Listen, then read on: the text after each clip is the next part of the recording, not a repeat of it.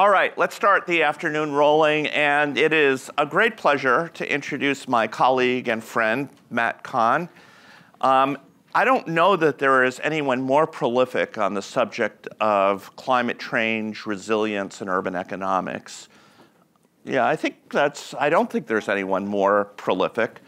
Matt has been here at USC for about 10, 11 years, something like that. Before that, he was at the institution down the 10 from us, which I actually, my wife is a professor there, so I love that institution too. PhD from the University of Chicago, as if I don't say that, he certainly will. And a great object lesson in civil behavior, because we were talking about polarization this morning, and I know Pat, I don't know where that came from, Matt disagrees with me all the time, and yet he always treats me splendidly well. So Matt Kahn, thanks so much for being here. Thank you. Folks, it's great to see everyone. I am going to give a brief and hopefully fun and interesting talk. I'm a microeconomist. Does everyone remember their supply and demand? And I want to briefly talk to you about a book that didn't sell. I want to talk to you about my book, Adapting to Climate Change. I'm going to give my friend Dan Cashdan a copy. And it's a signed copy, so maybe take this and pass it back. Dan is already sleeping in back. Folks, what I want to talk about, I want to talk for about 25 minutes. I want to be interesting, I want to be alive, and then I want to interact with you. I already know this stuff. I want to hear what you think. Folks, we're not going to be talking about carbon footprints. I'm not going to ask you whether you had beef for lunch or how long you shower for. We can talk about low carbon buildings. We can talk about LEED. We can talk about Energy Star. I've published papers on this stuff. What I want to talk to you about for 25 minutes is the adaptation challenge. Folks, think of Phoenix in the year 2040. Are any of you thinking of investing in property there? I'm looking around. The New York Times on a daily basis is telling us about drought, heat of 130 degrees. If you're thinking of investing in Phoenix real estate in the medium term, is this an opportunity or is this a challenge? If we know that there's known unknowns about the challenges we face, what do prudent people do in their investment patterns? That's what I want to talk about. And along the way, I'm going to address the three questions that I said I was going to talk about. City competition for footloose people and investment, migration out of cities that fail to adapt to the very serious challenges we face. And so if I had a tattoo, it would say, I am so afraid of climate change that this bolsters my optimism that we can adapt to many of its challenges.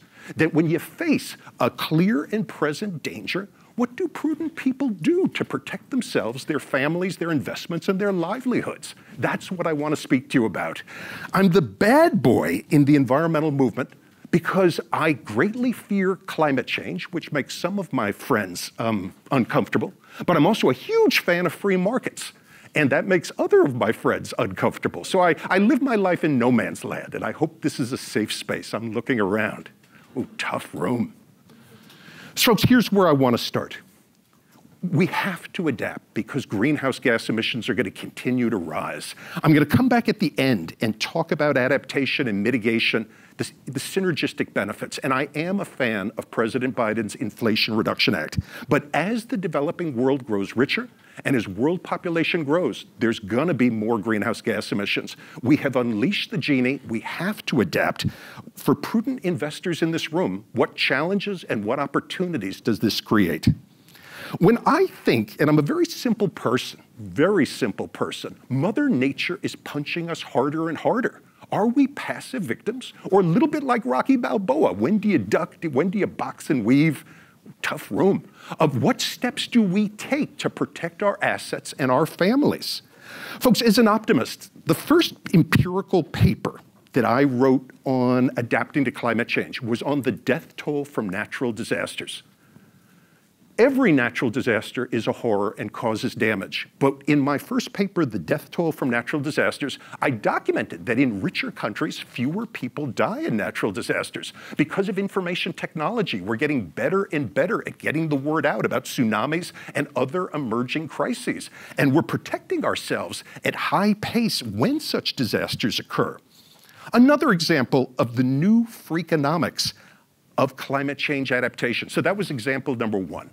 I'm very interested, as Mother Nature is punching us harder, does that cause more or less damage? That's what I want you guys thinking about.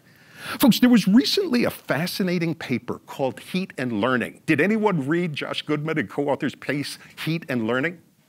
So here's what these guys did. They acquired data. Does everyone remember the SATs and the joys of taking the standardized SAT test? Tough room. They got, I don't see it, and I'm feeling it already. Folks, they collected data on millions of American teenagers' scores on the SATs. And so if I was a young person in Baltimore taking the exam in 2015, they coded up how hot was my local area in Baltimore in the 3 previous years. And they documented that if I studied at a high school that didn't have air conditioning, where there was extreme heat, I actually learned less based on my lower SAT score.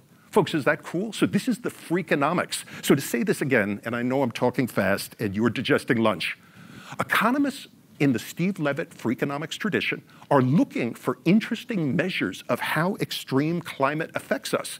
These brilliant scholars documented that if you go to a public high school that doesn't have central air conditioning, because it's getting so hot in April, May, September, and October, young people are learning less in the classroom. And if you introduce air conditioning in Baltimore, and Baltimore is investing in air conditioning using federal money, it's aware that there's this learning loss because of heat. And the government is making strategic investments to offset those losses. So that's an example of economists as detectives, detecting these funky, unintended consequences of climate change manifesting itself and thinking through what are we losing, what are young people losing, and what can we do to offset these losses. So folks, in this, I'm going to skip this point. In my own work, has anyone read a recent paper by me? Well, Richard and I wrote a paper recently. So folks, what we did was we used lights at night. Satellites are always flying overhead.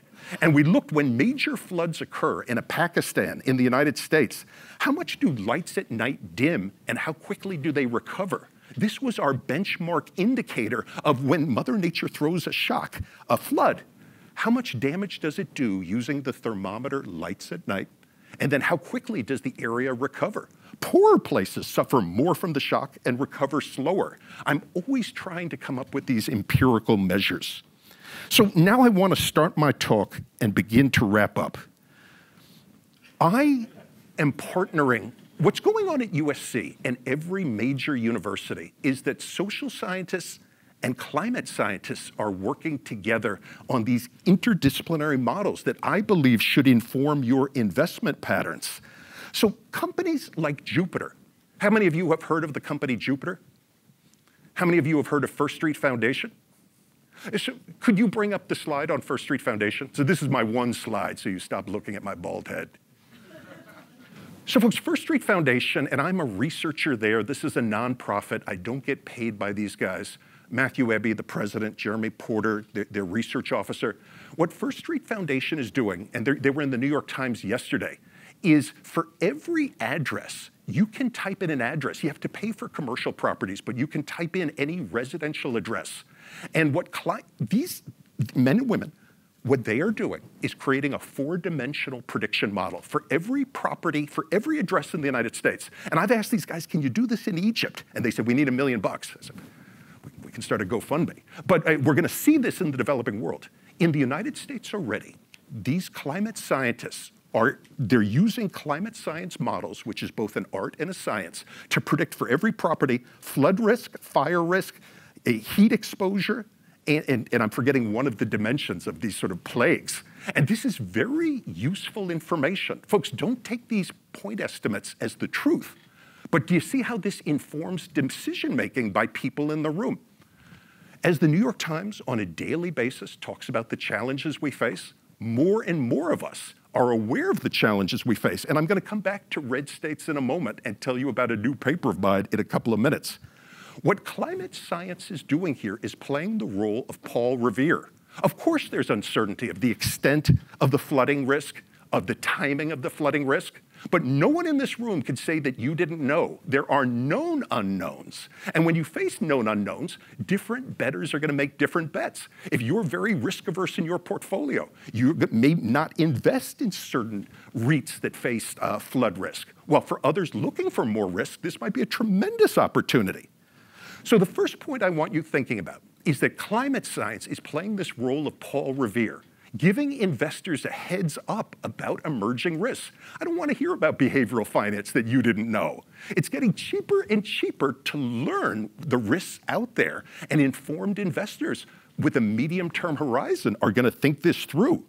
What I love about what these guys are doing, and there is a fight over the precision of their estimates, is this is really geographically refined. So within the same zip code, there can be different flood scores depending on the topography of the asset. And so this isn't, First Street is claiming to have real geographic resolution.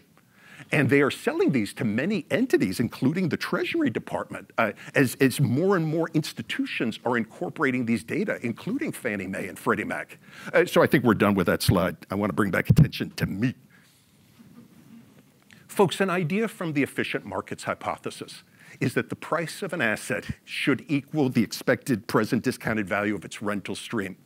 If there's something wonderful, if there's a real estate investment in Phoenix right now that's wonderful, but if in 20 years it's common knowledge that it will be destroyed by high heat, then on some level, that asset should reflect that expectation now. And so I'm fascinated to learn from you whether you believe the efficient markets hypothesis of markets incorporating these expectations, or how many behavioralists we have in the room, and is there money to be made off of behavioral agents if people are overly optimistic. So guys, do you know that joke that's out on the internet where people say that red state investors will purchase all coastal properties saying that flood risk is low, and then when a day of reckoning occurs, they will lose out on their bet? That's an interesting hypothesis. I actually don't believe that that's true. What if they think that on the day of reckoning, Washington is going to bail them out? Very fair. And so it's very rational. And very fair. And in the book that Dan is inheriting, I discuss that at length. So folks, in a world, so actually let's spend a minute on that. It's much more interesting than this. So moral hazard has been discussed in the financial crisis. Moral hazard in climate change is going to become a major issue. So Patrick Bayless and Judd Boomhauer had a paper that in the American West, there's free firefighting provided for people in fire zones. For people in fire zones, they're getting subsidized insurance. I want to live in a free market where you're free to take a risk, but you pay your own bills for taking that risk. If I live in a safe place, I don't want to be subsidizing your fire insurance and your potential bailouts if a day of reckoning occurs. And so there's very interesting libertarian issues of this moral hazard effect that we're currently subsidizing risk-taking by subsidizing water prices in places with drought, in subsidizing insurance in fire zones. And so these issues are going to come to the head going forward, and I'd be happy to talk about this. So I already mentioned that for every asset that you have invested in, I strongly recommend doing a diagnostic workout. Where are your assets? And overlaying your assets on First Street Foundation and Jupiter's maps so that you can see your risk exposure. Folks, suppose that some of your assets, whether they're hotels, commercial properties, if you own shares in a large amount of REITs, suppose that you do have exposure to a specific risk, whether it's PM 2.5 spikes, flood risk, fire risk. Are you going to be a passive victim there? There's a question of what can be done to offset that risk. Something very exciting at these universities is young people are always training in their careers. And if it's the case that there's a growing demand for flood protection or fire protection, we're going to get more and more innovation in that sector. So folks, you should notice that I'm a bald man. If I were the world's only bald man, do we get Rogaine? Thank you. In every room of 100, I have one fan. What fascinates me as a free market guy is if enough people have a problem, entrepreneurs step up and raise their game to solve the problem. So the valley of death is if just a few people have a problem, and we've run into this with vaccine issues in the developing world. If enough people have a problem, that creates enough aggregate demand for entrepreneurs to enter, not out of altruism, to be the next Musk and Bezos. And so this is another free market debate I'm having with folks, that the recognition that we face problems going forward and that successful people are willing to pay for solutions creates a market, and through the competition that will unfold, that somebody will succeed and will have this induced innovation that helps us to adapt in the coming decades. For example, we see in Israel water salinization to increase water supply there. And there's just dozens of these engineering examples, even without a government subsidy. And I'll come back at the end for what we need from government. Let's go back to you. You face assets at risk, and you face a known unknown of climate change. How much flooding will Miami face by 2040? How hot will Phoenix be in 2030? Is there any safer, higher ground? Should you be investing in Maine? Should you be investing in Minnesota? I think there's very interesting spatial portfolio issues of where is higher ground? How risk-averse are we?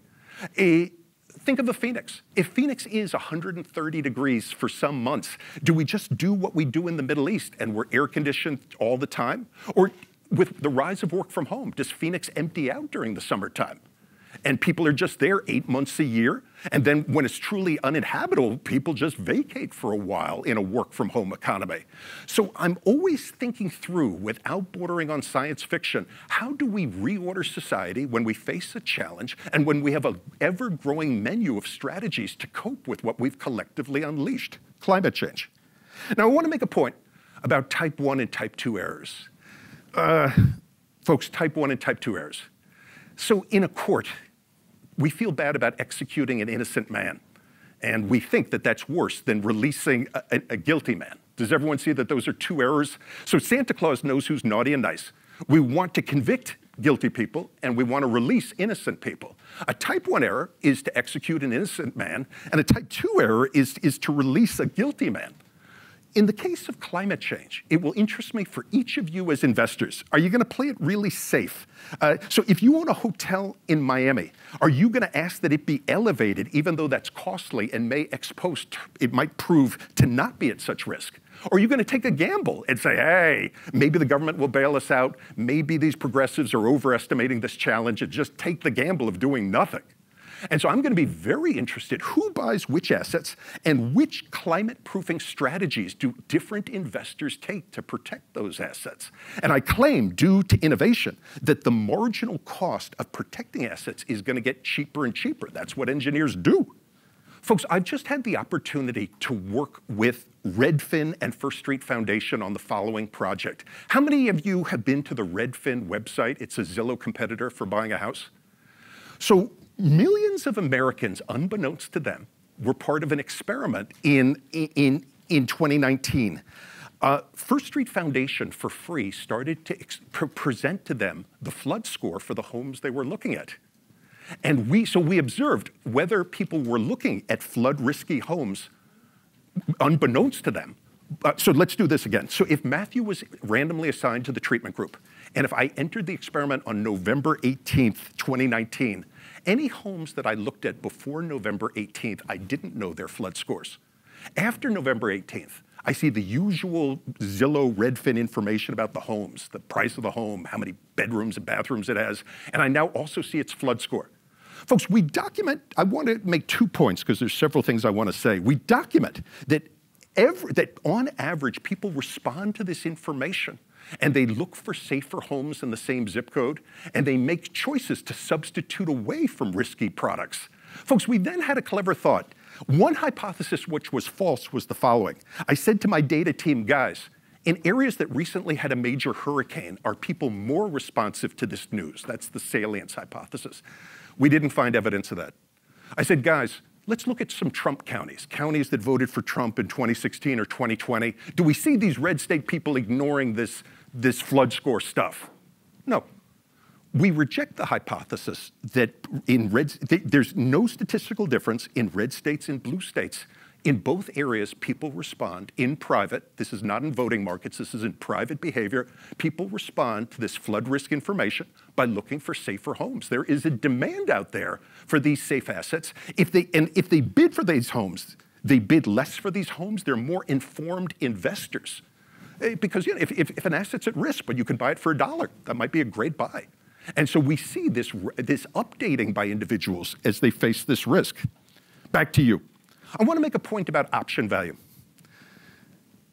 I would hope going forward, given the known unknowns about climate change, I would hope that the assets you invest in have option value. For example, if there is a hotel that is at risk, are there steps that can be taken at a cost to make it more resilient?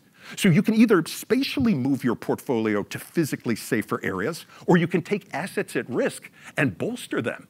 But if the option value concept is this ability ex post as we learn to make a costly investment to climate-proof the asset. And I claim that assets with greater option value will be more valuable going forward because there's so much we need to learn. There's so much uncertainty about climate change. I want to make a point about expertise and incentives. So something that Richard and I have not discussed is at a major REIT. So if a REIT owns a bunch of buildings in Phoenix and in different places, I would hope that they are hiring people with expertise in climate resilience going forward. That these will be key individuals going forward to help steward these assets given the risks that I've sketched out, given the known unknowns. And so I'm a believer that when there are incentives to develop expertise, and I came back to this a moment ago about undergraduates and graduate students training in this, we're gonna have more and more human capital in climate resilience. There's so much focus on reducing our carbon footprint, and I get it. But we will face climate change. The developing world is gonna get rich. India is gonna begin to converge with China. China's gonna keep growing richer. Africa's growth has just begun. Because there's going to be more greenhouse gas emissions, we can't push the adaptation challenge aside. Folks, we live in an age of big data. There's more and more sensors to judge what risks we take. And so I think this is a very exciting time in data science. 2 last points before I bring you in. People come up to me and say, Matt, I love your optimism, but you believe in magic. I say, no, I don't believe in magic. I believe in competition. 2 adults in the room are the insurance industry and lenders. Going forward, let's do insurers first. As I talked about in my Climatopolis book and in this book, suppose that we deregulate the insurance industry. And you can read my 2017 Harvard Business School piece, which I wrote with 2 USC undergraduates. If you want to read some of my writing, type in Matthew Kahn, Harvard Business Review 2017. If we deregulate the insurance industry and allow these folks to charge any price they want, we're going to see prices rise for insurance in risky places. This is going to nudge investors to higher ground into safer places if we get rid of these government subsidies for risk-taking. The insurance industry can also write nonlinear contracts where they offer a discount for insurance if you take certain precautions, like clearing vegetation in a fire zone or elevating properties in a flood zone. The insurance industry can be the adult in the room. The mortgage lending industry. Folks, we've seen that some owners of real estate sometimes default on loans. Tough room. If we worry going forward that climate change could lash out at a Phoenix and that somebody underwater where the price of their property minus the debt is negative, banks can require lower loan-to-value ratios, that you have more skin in the game, and to charge you a higher interest rate in riskier places, just like the insurance industry. And I've argued that a merger of the insurance industry with banks would really align these incentives such that real estate investors would be investing in climate-safer places. And this is a discussion we can have offline, of who is the adult in the room nudging decision makers, even if they're blissfully unaware of these risks, to take into account the risks we now face. The role of government. My vision for the role of government here is to have excellent satellites so that we have the best science in the world to measure the risks we face. I also have an imagination of local government changing our zoning codes. As First Street Foundation identifies higher ground, that we upzone in those places so that middle class and poorer people can live in those areas to avoid the climate gentrification issue. I want electricity and water prices to reflect scarcity. Folks, why is there alfalfa grown in Arizona? that water could be sold to urbanites and no leader of Phoenix would be saying there can't be growth because there's no water. So on my tombstone, it will say death to alfalfa in Arizona. A free market economist says that scarce assets, increasingly scarce because of climate change, should be allocated to the highest bidder. And that urban growth, we need urban growth. And that because of price distortions, we have alfalfa grown in the middle of drought country. And so a fascinating question to debate with the room is, will we get the political reforms that a free market environmentalist asks for? And so I'm hugely optimistic about our ability to adapt to this challenge because professionals like you are engaging with this challenge. With undergraduates, I say, why did the Titanic sink? The Titanic didn't see the iceberg and had this hubris that the iceberg couldn't sink the ship. And I say to my students, no. And so I'd ask you to think through that analogy. If you have a sufficient fear of the risk we face, and if you're aware of the risk that the risk could pose to you, you're not a passive victim. You step up and you take the set of steps individually that we talked about here, and in aggregate, that gets enough demand going to get our entrepreneurs hard at work to innovate. Richard, thank you. So if I understand everything you laid out there, you're trying to find ways to send really effective price signals to the market so to force rational economic behavior to drive the change. So what do you think is going to be one of the thorniest externalities to ultimately be able to signal the market to cause impact? That's an excellent question. So in a Texas, suppose that Texas never has a governor who believes that climate change is a real threat. But suppose that he or she sees that Texas is losing population and is losing jobs. That loss is sufficient to begin to ask questions of what's going wrong in the entity. So that's a hypothesis that interests me. But your question's an excellent one. I want to hear more questions. I can go on, but I want to hear more. My question is a little more basic. You seem to really love Phoenix. Is that the #1 market that you're worried about right now? And second question, timing-wise, is there a particular market that first on the horizon you think is going to really have a major climate issue? I mean, again, you spoke about Phoenix a lot, so would just love to hear a little bit more. So there, I'm an economist. I'm not a climate scientist. I'd have you delve into the First Street Foundation website. I have learned to not name names. So in my Climatopolis book, I said Fargo is a climate-safe city, and then there was a big flood that year.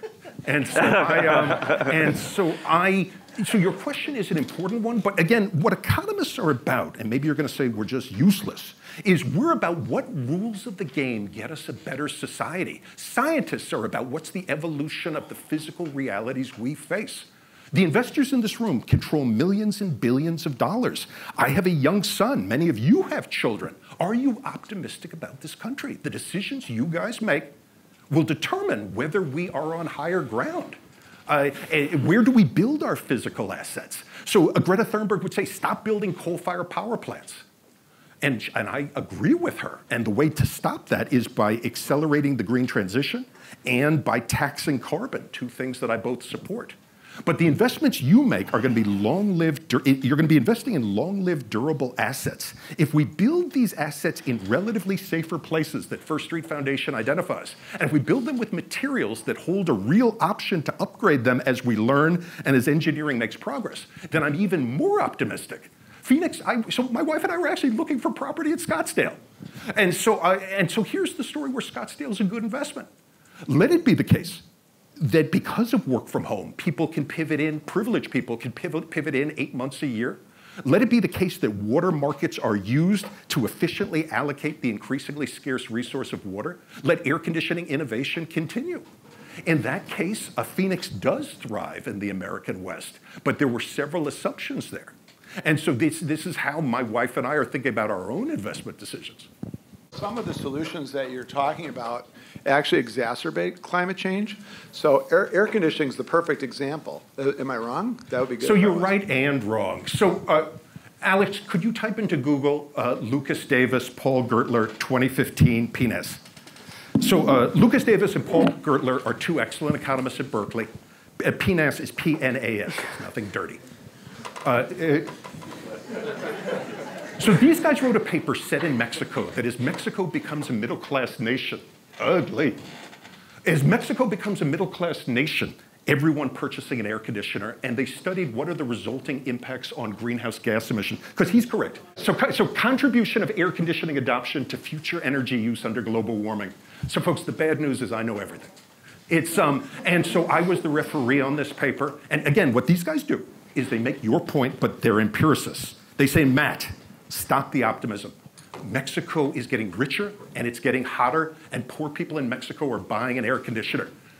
The use of air conditioning is poised to increase dramatically. These guys measure this, and then they use Mexico's current carbon factor, that Mexico uses a lot of coal-fired power, to have a feedback loop on how much greenhouse gas emissions will go up. But because President Biden and Greta Thunberg are succeeding in decarbonizing the grid, you are going to see nations such as Mexico, as they air condition and more, air conditioning with a cleaner grid, and there's going to be less of the feedback loop that he correctly points out there currently is.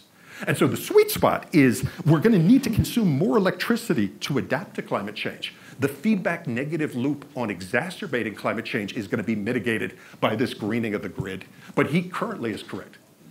And so I was asked to speak about the synergies between adaptation and mitigation. This is a great example. We are going to have to air condition more, but those owners of real estate in the room shouldn't feel guilty about that, because the carbon footprint associated with this is going down due to Musk, due to batteries, due to wind power and solar power. We're going to need more electricity. Not a question, but first of all, thank you for the book. I appreciate it. And it's great to have you here. As you can all tell, Matt is a super thoughtful guy who knows just about everything.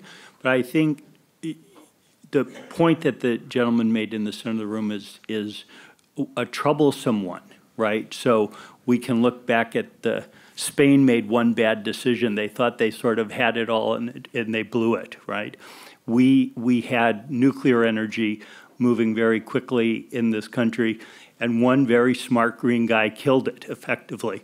So the hope is that innovation, as innovation avails itself to us, that we make the right choices, right? So there's still on the margin good choices, bad choices, and so just simply, hopefully we make good choices, because you're right, we're going to have a wide array of good choices, most likely, in front of us.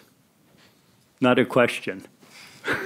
A libertarian would answer that shows you a cost of federalism. If you decentralize power to the states and let each of them run their own experiments, we would learn faster as you can watch this democracy taking place in each of these markets. So there's interesting trade-offs for investors in this room. Do you want a set of federal rules, or would you want a set of local rules, and then you can vote with your feet for what set of rules you want to abide by? And so I take Dan's point that that with federal rules, you can end up with one size fits all, and we can march off in the wrong direction. But this is a global world. China is making major investments in green technology right now. Folks, how many of you read my 2011 piece of the New York Times, How We Gain from China's Advances? That got a lot of angry mail from both the left and the right. And I was trying to anger everyone. I'm always trying to anger people. To think. What I was trying to say there is China and other Asian countries have free road on the United States in innovation for decades. Now China's stepping up with its own innovation, and Walmart can purchase cheaper solar panels because of China's efforts and partially its industrial policy to subsidize these goods. So I actually think it's terrific if the Communist Party wants to subsidize wind power and solar power. Our conservatives and red state people have cheaper stuff to purchase to go green. And the Walmarts of the world are more likely to do so. So that was my piece, How We Gained from China's Advances. And you can see it was very unpopular as I celebrated Chinese dumping. You mentioned desalination. Israel is already doing it. Why isn't the U.S. doing it? Water prices are too low. And so if water prices would rise, price of water is basically zero. And so we got to let prices rise, and then all sorts of investments come into the money. Let prices signal scarcity. Government puts floors on insurance, puts ceilings on insurance, electricity, and water, and makes me sad. So here's a follow-up question. You made one set of assumptions as an economist, and that was that public policy would be economically rational. But voters get in the way. The voters who live in the west coast of Florida want their homes rebuilt. The alfalfa farmer wants his farm. Is there a way to build that into your model? And what's going on in the discussion between economists and politicians? I like it. So that's what I was trying to allude to when I was talking about moral hazard. And of course, you're right. We all want to spend other people's money on things we want. And a very interesting issue is we'll be better able to adapt to the very serious challenges we face if we're spending our own money. If you know that you're going to get a bailout, think of San Francisco commercial towers right now and work from home. If you follow me on Twitter, you've known that I've posted some nasty stuff saying, is one reason why commercial towers in San Francisco are being slow to be converted into residential because folks are hoping for a Biden bailout after the next election. And so I'm always thinking through how does politics affect the real economy? And we will be better able to adapt to the challenges we face if people are spending their own money. If you spend someone else's money, you order some very fancy stuff at lunch.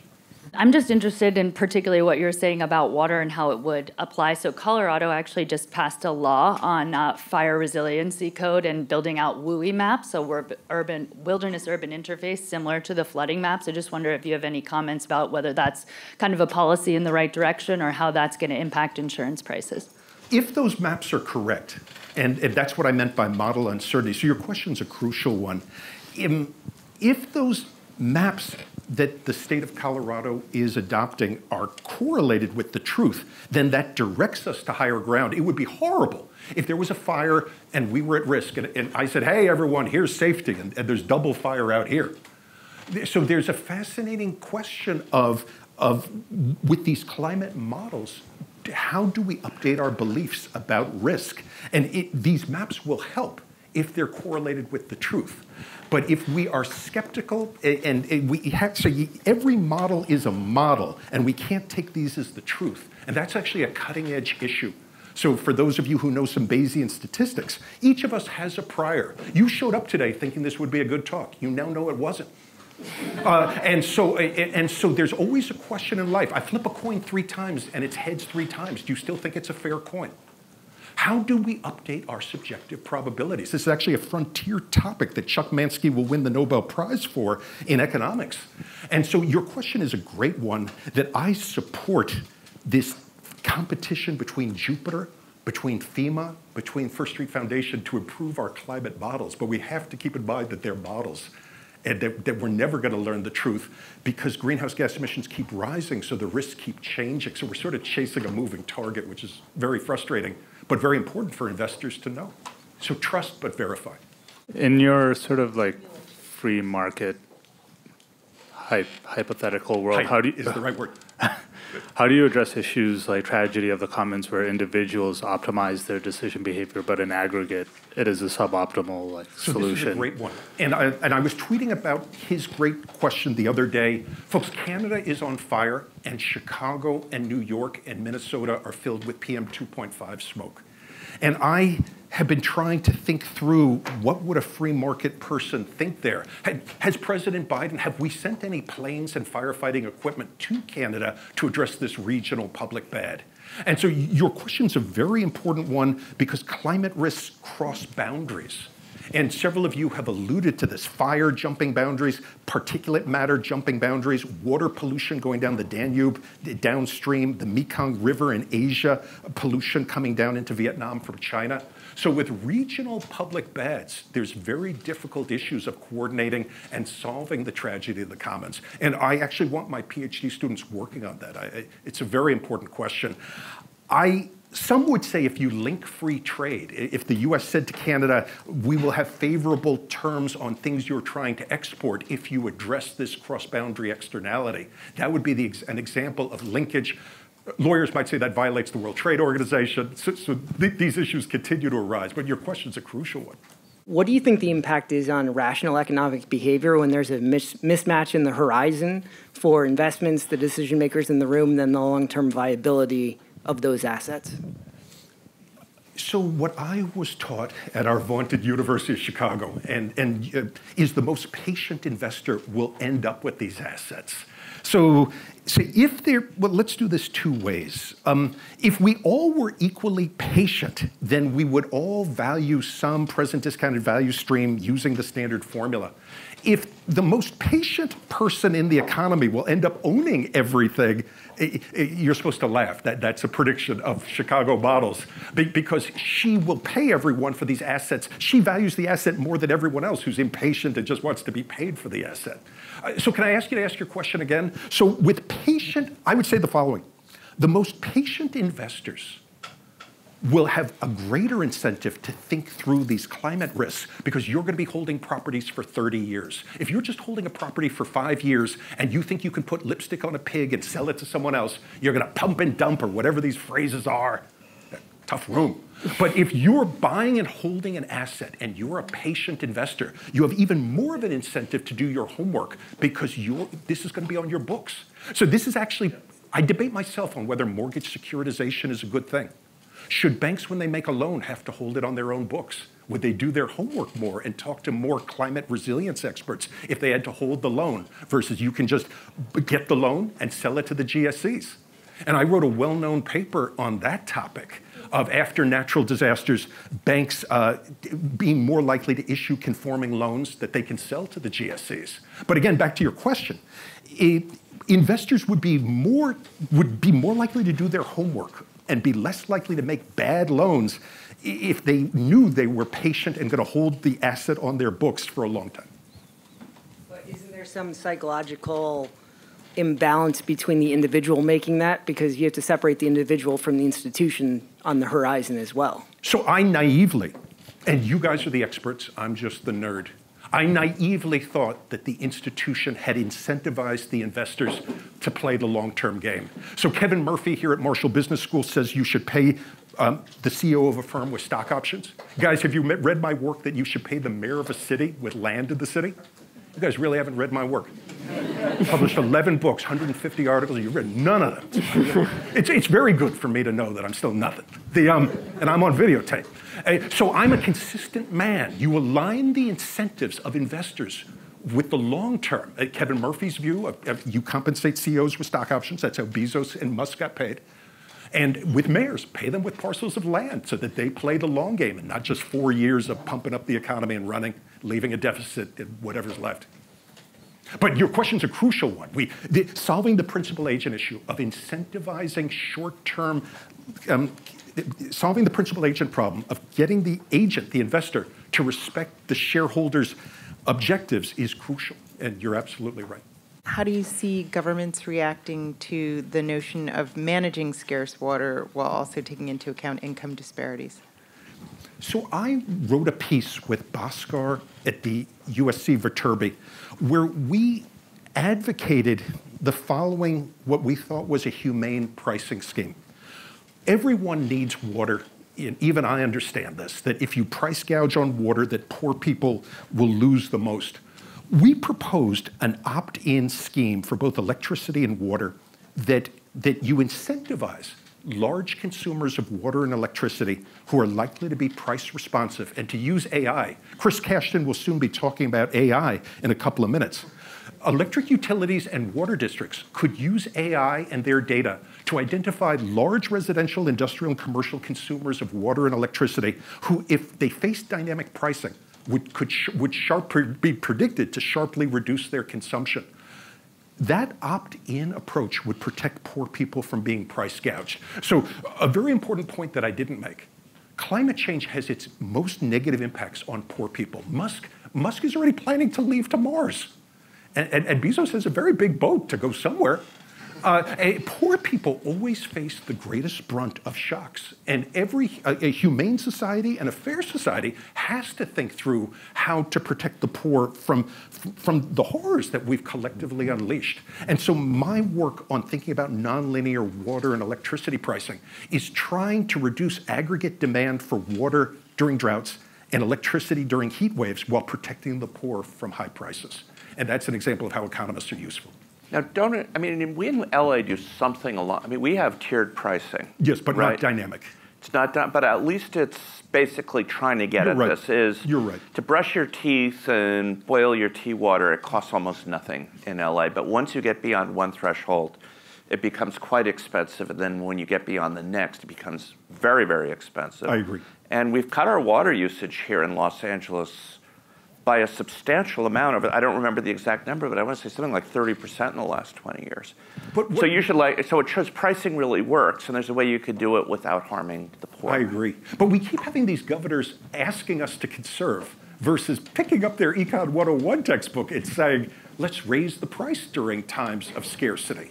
And so with our smartphones, we now have the ways, we're so used to facing dynamic pricing on Amazon, on all these different platforms. But government is not allowing certain prices to fluctuate. The stock market adjusts every day, and we don't have people freaking out that the price of Tesla went up 20%. So I'm very interested in which dynamic prices we're comfortable with versus which, like for gasoline, we're not comfortable with. And that's a very interesting behavioral puzzle. We're talking simultaneously about free markets, but then you did talk about the need to do Pigouvian pricing for certain things. How do we set that price? How do we know what the right price is for carbon taxes, for instance? So it's an excellent question.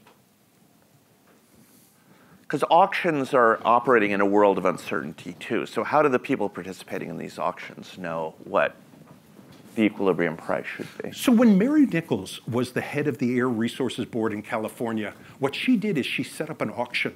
She created a vertical supply curve and said California will not emit more than this fixed number of tons. And then the demanders for these tons, electric utilities, cement makers, that led to a demand curve. Folks, everyone give me a supply and demand, show some love to an old professor. And then where the demand curve crossed the supply curve, that was the price. So Richard is right. So that market mechanism, setting a vertical supply curve, letting demanders reveal themselves, and having an aggregate demand curve that cuts the vertical supply curve, that reveals a price. Richard's right that I don't know the optimal carbon tax. So when you read about the social cost of carbon, so folks, have you seen those words in the media, the social cost of carbon? When you see those words, what the nerds are talking about is what they think is the optimal tax, what the tax on gasoline should be, the tax on coal. A very provocative professor who's moving to Stanford Business School argued that environmentalists should purchase all the world's coal. So if we want to stop climate change, you could either tax the use of coal, or you could purchase all the world's coal and just put it by the side of the road.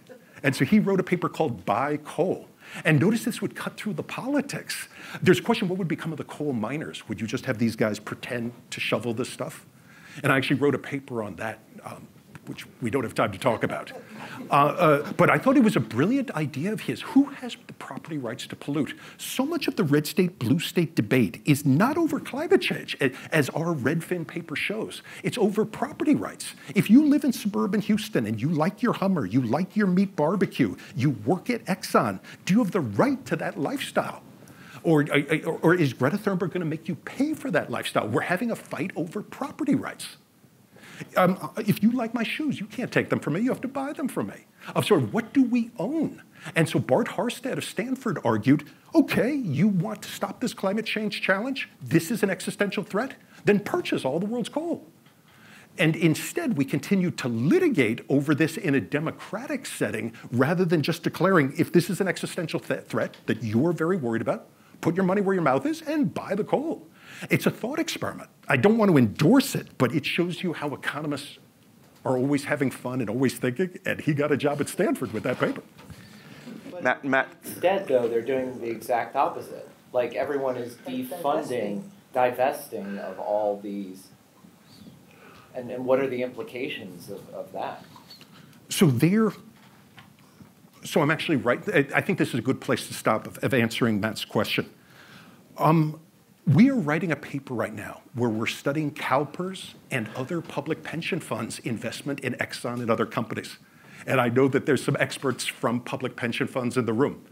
And what we're studying is our belief, and we're seeing this in the data, that the larger the share of public pension funds, blue public pension funds in fossil fuel companies, the more they reduce their emissions. So if you want Exxon and other companies to reduce their emissions, you want the blue folks with a seat at the table versus divesting and running away, which I think is what you just said. And so this is a new paper that John Matsusaka of Marshall, Chung Sung, and I are writing. Again, you're raising an important point about carbon mitigation. Today was not about Greta. I see you want to get rid of me. But we're studying if business wants to green capitalism. What we're finding in our paper is that the business environmentalist community does need to be at the table. And we're showing that in our work. So folks, don't walk away saying Kahn said we don't need to reduce our emissions because we can adapt. I'm optimistic about our future because we're going to reduce our emissions and we're going to adapt. These two are like left shoe, right shoe. Matt, thank you so much.